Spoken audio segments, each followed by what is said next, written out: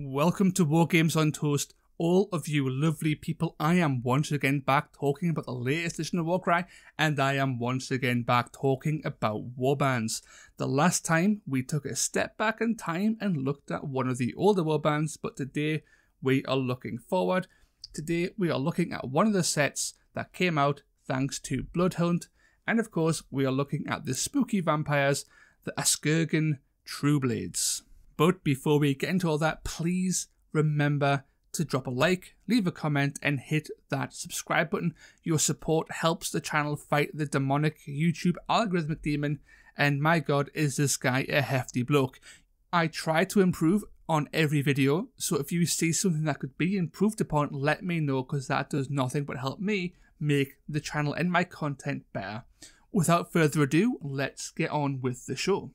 And as per usual, we start with story time, which is my personal favourite time in all of my videos. So grab a blanket, grab some hot chocolate, put a few marshmallows in there, you know, that's on me, okay? And let's have some story time. So who are the Askurgan Trueblades?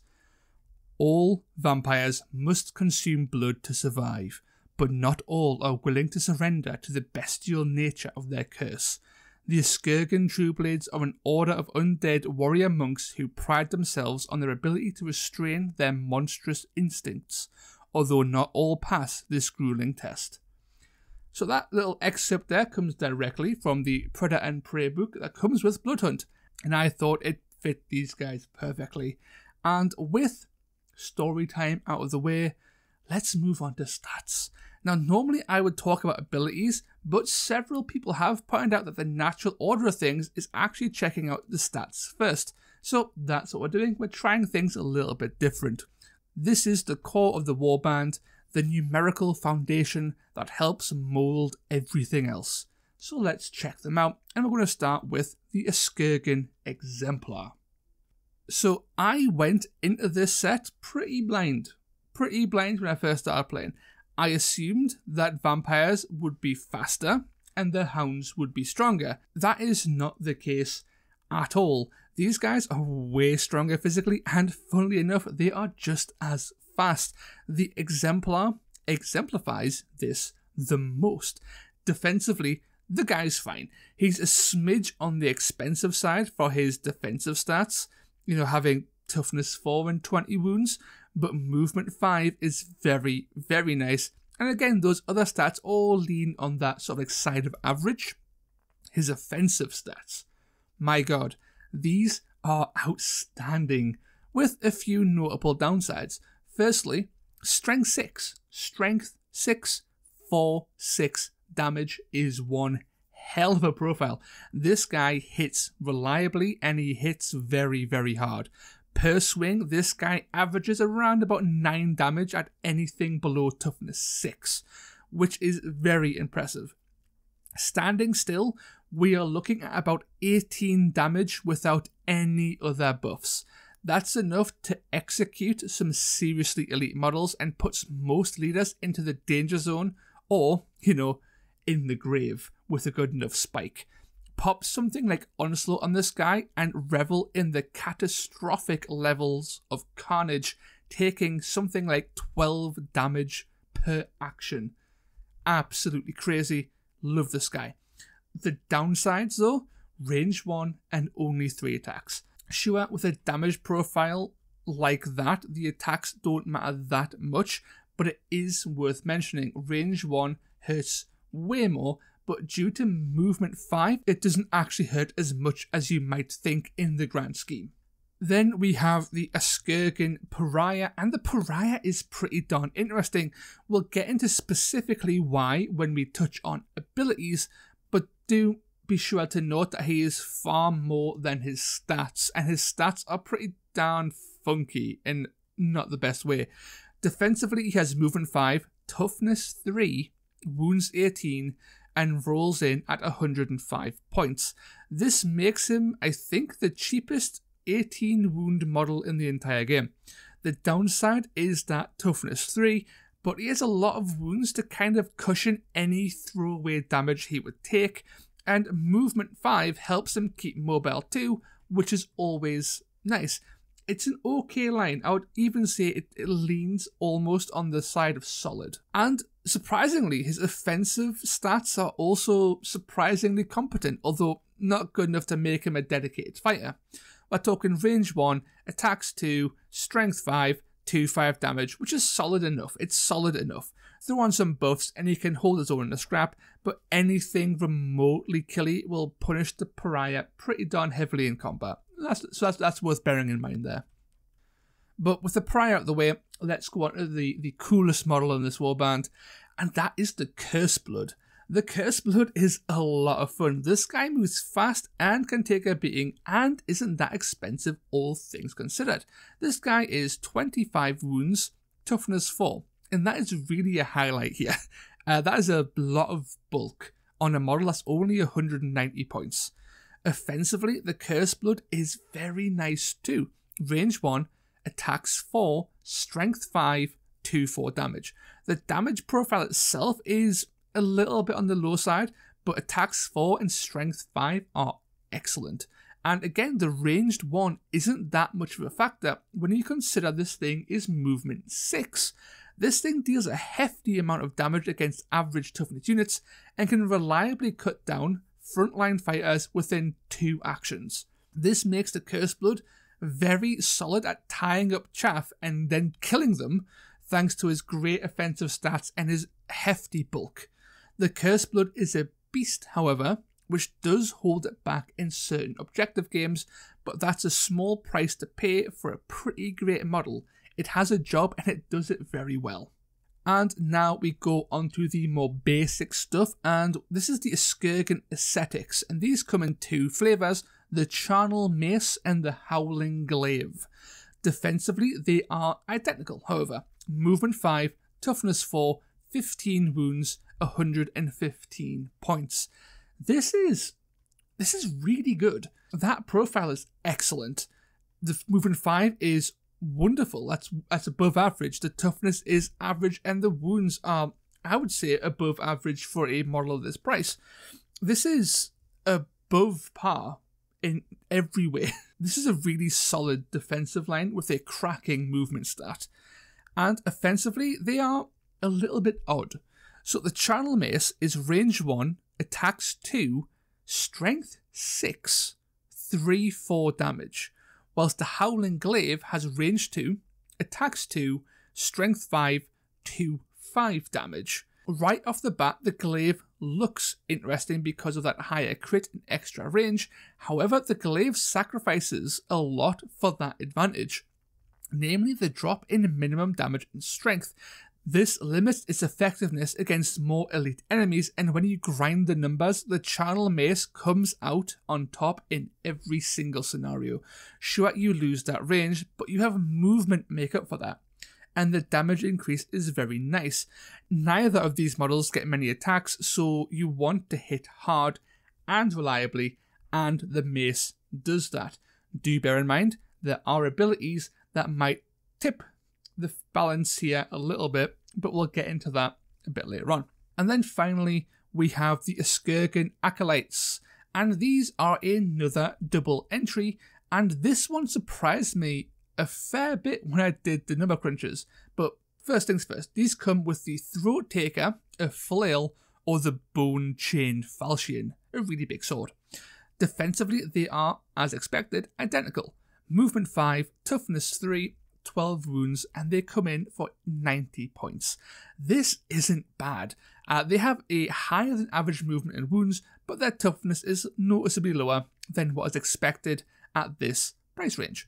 Offensively, they are interesting too. The Throat Taker comes with range 3, attacks 3, strength 4, 1-4 damage, and the Falchion, on the other hand, is range 1, attacks 2, strength 5, 2-5 damage. At first, I assumed the Falchion would be the better damaging choice. Higher strength, more damage, and more crit. But when I did the maths, it turns out that that extra attack on the Throat Taker really pushes that weapon to comparable level of power against all targets. This begs the question, is the negligible difference in damage numbers that favours the Falchion worth losing range 3? And I would say no. The Throat Taker coming in with range 3 is way too good in my opinion. You get comparable damage at a safe distance. It's simply too good to pass up, and it helps make up for the lower toughness of the Acolyte. I say this every time, but range 3 weapons are fairly uncommon. So if you stand on the edge of your range and swing, most counter swings will require enemies to move closer to attack. This functionally halves their damage output for that battle round, making the Throat Taker not only a comparable offensive weapon, but also a much better defensive pick. Overall, the Askurgan Trueblades are a really interesting bag of tricks. Your guys are rocking great strength and damage numbers, but their attacks are a little bit on the low end. This harms their damage output quite substantially, and most units in the warband will struggle to kill chaff in one battle round on average. This is where abilities come in, and these should help you bump those numbers and do work on the tabletop. Stats are only half the story after all. And as per usual, we start with our reaction, and that is called Lofty Disdain, and this can be used by everyone.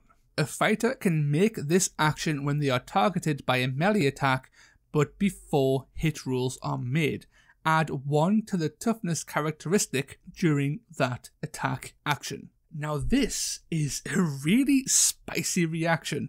This makes up for the defensively squishy nature of your faction. Half your faction is rocking toughness 3, which is below average, and the other half are dead on the average of 4.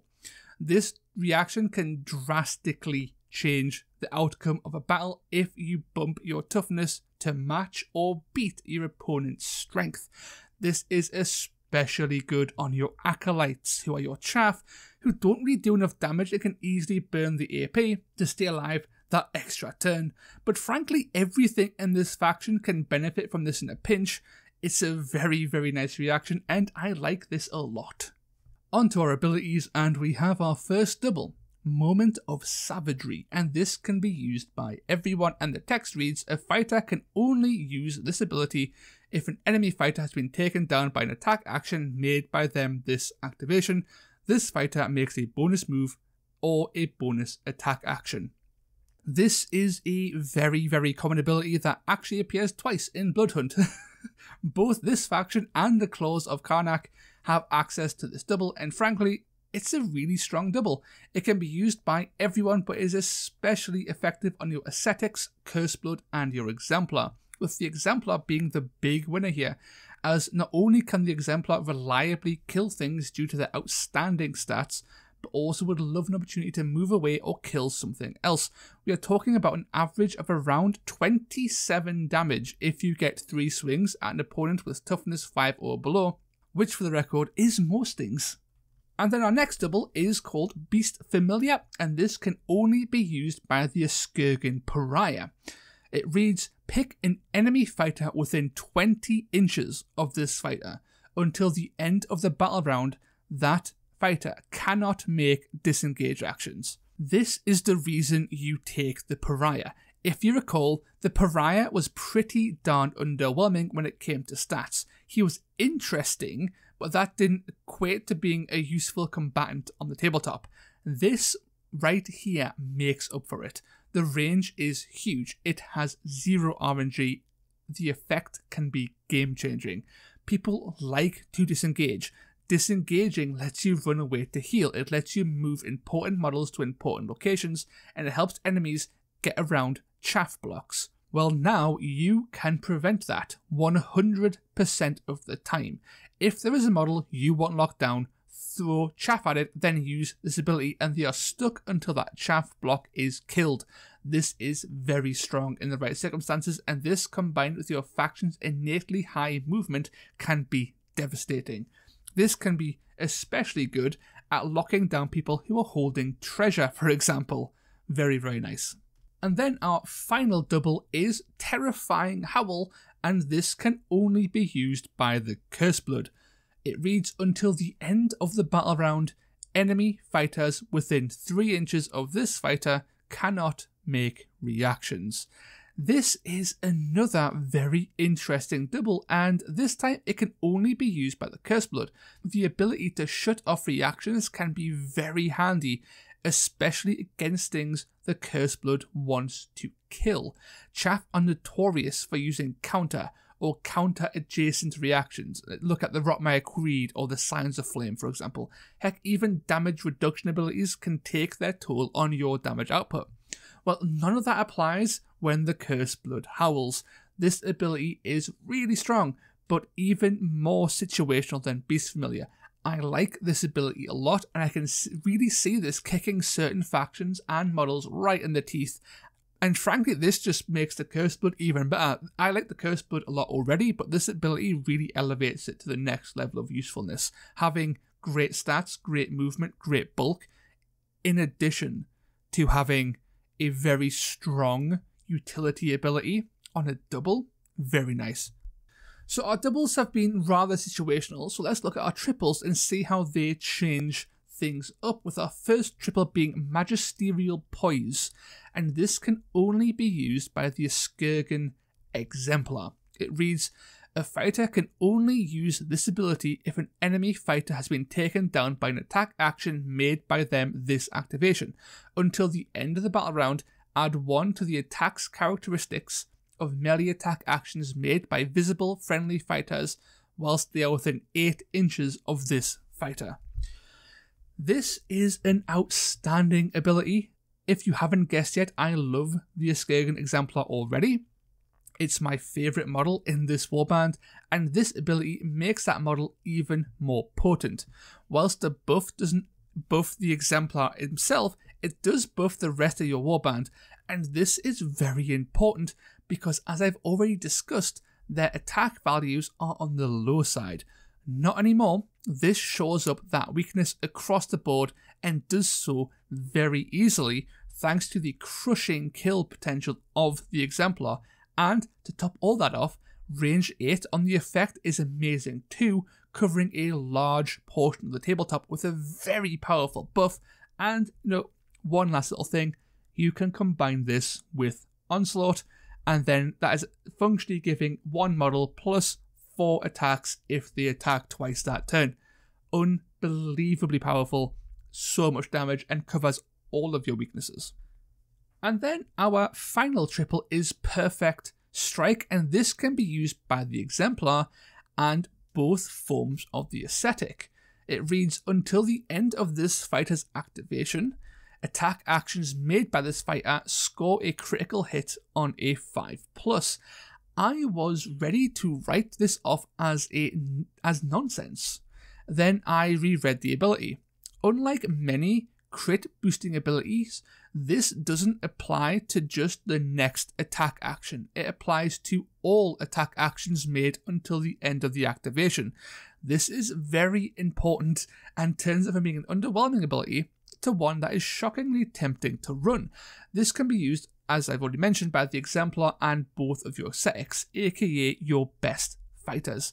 Of the two, the Ascetics like this far more and prefer to have an attack buff from Magisterial Poise to give them that extra bump in attacks. This can give you a lot of burst potential, reliably netting you 10 damage activations, a key threshold to cross. The downside is that the Ascetic with Howling Glaive benefits from this ability far more than any other unit, and that version of the Ascetic is, in my opinion, the worst. You could consider bringing that one Howling Glaive just to make use of this, and honestly, you probably wouldn't be wrong. The Howling Glaive isn't bad, it's just that the Mace tends to be better. The fact this ability is making a very strong claim for diversifying your Ascetics and bringing one Glaive and not just rocking it with 2 Maces should tell you how interesting and effective this ability can be. It also gives you some more visual variety on the board too, which I am all for. So this is a very nice ability that's really managed to tip my opinion toward bringing, that Howling Glaive, the weapon I wasn't a big fan of at first glance. This ability changes that, and I like that a lot. And then we finish off with our quad, which is Worthy Foes, and this can be used by your Exemplar, both Ascetics and both Acolytes. The only things that can't use this are your Pariah and your Cursed Blood. And the text reads, until the end of this fighter's activation, add 2 to this fighter's move characteristic, and attack characteristic of melee attack actions made by this fighter. Wow. Just wow, what an ability. This is really good. I'll get this out of the way first. Rampage can be better than this, but Rampage does have limitations. So use Rampage when it's better, and then use this when it's not. Bish bash bosh, we get that out of the way straight away. So, Worthy Foes. This thing can be used by most of your warband, and most of them can make good use of the buff. But look, the guy who wants this buff above anybody else is the Exemplar, okay? The maths is so slanted in this guy's favour, it's not even funny. We're talking about an average damage output of a 2 attack action turn of 30 damage, okay? 30. What can this kill? Every infantry and infantry-based leader in the game will die. It can kill Dragon Ogres, it can kill Bulgor, it can kill a Spheranx, it will probably kill the Myrmidon, and the Crusher and the Centaurian Marshal are pushed so close to the near-death zone that it outright kills them anyway if you get even a small spike. If you don't put on your Exemplar, then you've got other things too though, and the Channel Mace is swinging for a roughly 18 damage turn, which kills elite infantry easily. Your Flail, that low damage range 3 weapon, now gets bumped up all the way to damage 12 on comparable chaff. On the rare instances you pop Worthy Foes and Magisterial Poise in one turn, you know that Channel Mace from before? That goes to 22 damage on average. That swing will kill most leaders. Just outright slaughter them, including opposing Askurgen Exemplars for that matter. Worthy Foes is a terrifying prospect when it comes to damage output, and I haven't even talked about the movement benefits. Every model can use this as buff to movement 7, which is stupid high for infantry and lets you get around the board and do all kinds of shenanigans. I love Worthy Foes, and every time I've popped it on a Channel Mace or an Exemplar, it has been hilariously destructive, brutally effective, always grade A amazing. In conclusion for the abilities, I love this selection, okay? I like every single ability on offer. I like how reliable they are, as none of them are reliant on RNG, and they all do work in the right situation. The gaps in the Askurgan stat lines are filled, and you're left with a brutally effective warband if they have support, which can lead to you having some pretty weak turns when you don't have the fuel to pump your dudes up. It gives them this nice ebb and flow in battle, but even then, due to their high combat stats, they tend to do well without abilities, so they aren't as crippled as, say, the Chaos Legionnaires, who I still think are one of the worst modern Warcry factions. I am happy to see lessons seem to have been learned during their design, and all future warbands are benefiting from that. But it's time to do some list crafting, and right off the bat, I just want to say I am going to do one list. I am not all that well versed in the Death Grand Alliance, and frankly, when I did look through their available models for allies, I was not impressed with any of them. At least not enough to add to the Askurgan Trueblades. Take that as a compliment to how much I like this warband as is, and how much I think this warband just works by itself. It doesn't need additional guys, whereas I would say the counterpoint to this faction, the Claws of Karanak, actually benefit greatly from allies. These guys don't. So let's go over how I would build them, okay? So Leader, Exemplar. Is the only choice? You need the Exemplar. Fighter, Pariah, Curseblood. These are obviously being in here. They have no options. They go in there. Next, we have some options. And I would take an Ascetic with Channel Mace and an Ascetic with Howling Glaive. This gives you excellent coverage in terms of range, damage, visual variety, and access to the Perfect Strike ability, which I think works best on the Howling Glaive. And then finally, we have 3 Acolytes with Throat Takers, because Acolytes with Throat Takers are my preferred form of taking them. That range 3 is too nice. And this comes to exactly 1000 points on your Vampiric Schnoz. Now, if you wanted to make some changes, you could take a Falchion And if you were to take one, I would consider only taking the one. If you were to take more than one, I think you'd actually start to impact the list's effectiveness.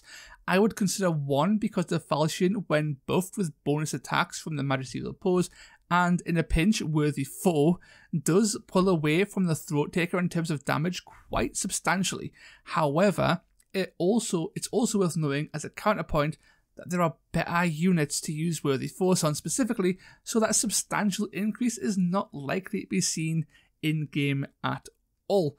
So this is the list. I like it a lot. It's managed to pull some pretty clutch wins. But that's all I have for you today. If you made it this far, thanks for watching, you absolute legends. Please remember to leave a comment, hit the like button and subscribe. If you've seen any mistakes in this video or have some insights in how the Askurgan Trueblades could be run, then please leave a comment. I will pin that comment or make a pinned comment crediting yourself, because these guys are fresh off the press. These are brand new and sometimes you make mistakes. I've tried to grind as many games as I possibly can to get this video out as soon as possible, so mistakes may have been made somewhere. You let me know, I'll make that correction. But overall, man, Askurgan Trueblades, excellent. And I think I should just finish off by asking the simple question: who do you prefer, the Askurgan Trueblades or the Claws of Karanak?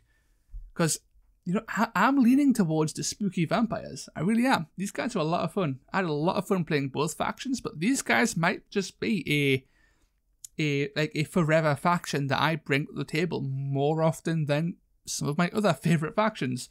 Very, very nice. But until next time, I'll catch you all later. Ta-ra.